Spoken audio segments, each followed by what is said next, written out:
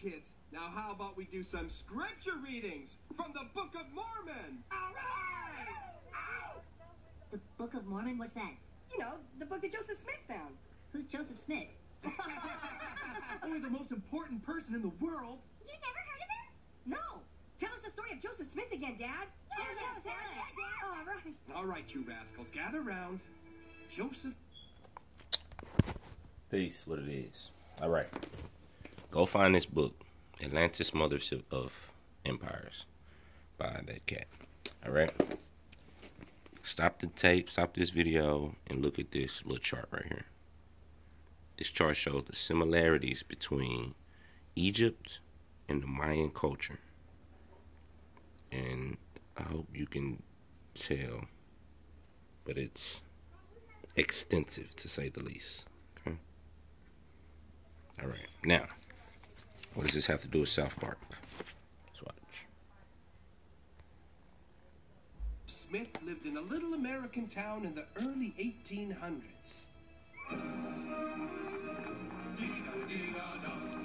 Joseph Smith was called a prophet. Dum dum dum dum dum. Dumb. He started the Mormon religion. Dum dum dum dum dum. Dumb. There goes that kooky Joseph Smith. You know, he claims he spoke with God and Jesus. Well, how do you know he didn't? Dum dum dum dum dum. Joseph Smith was called a prophet. Hey, Joseph, I told my wife that you spoke with God and Jesus, and she didn't believe it. Well, it's true. I did. Where? I was out in the woods, praying. I was asking God if I should be a Protestant or a Catholic or what. And suddenly, God and Jesus appeared before me. Listen. And they said I should start my own church because none of the others had it right. And that's exactly how it happened. You see? You believe it now? Well, yeah, sure. Why would he make that up? Dum dum dum dum dum. Many people believe Joseph. Dum dum dum dum dum. And that night he saw. Listen to the angel. Dum dum dum dum dum. Listen to the angel. What's the And angel's please, name? Mother and Father, and please keep our bellies full of yum-yums and luscious goodies. Oh my gosh! I am Moroni. I am Moroni. Native American. Or more on high. Native American? But your skin is white. Yes, long ago all Native Americans were white. We all came to America from Jerusalem. Jerusalem. And while we were here, we were visited by Christ. Jesus lived here in America? Jesus Yes, here in America? Eventually, my people were all killed by the other tribe of Israel. Tribe of As a Israel. punishment, God turned their skin red.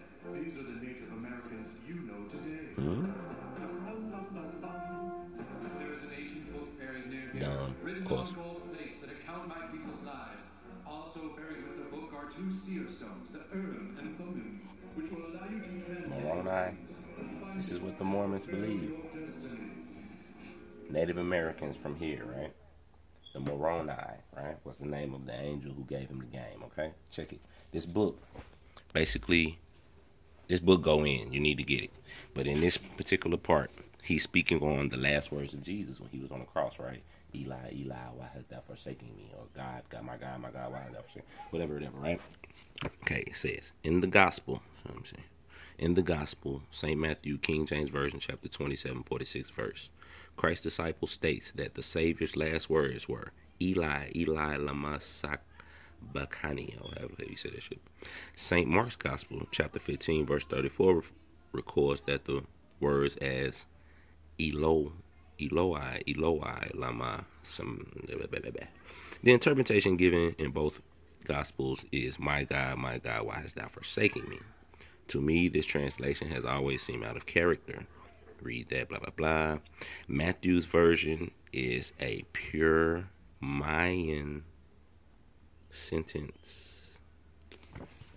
So he goes in and he breaks that down. Maybe you can read it. I'm not going to read all that shit. Y'all can if you want to. Bam. And then bam. Okay. He's basically breaking it down how what Christ's last words was Mayan,